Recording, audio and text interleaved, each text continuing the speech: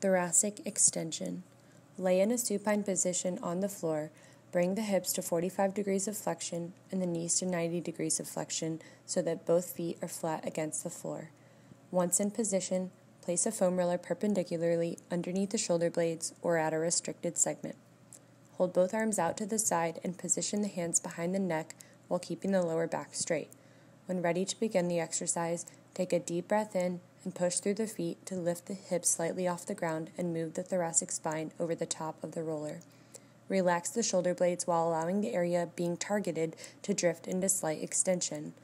Once over the desired segment, hold the position for 1 to 2 seconds while exhaling and using the diaphragm, maintaining this position for 12 to 15 breaths.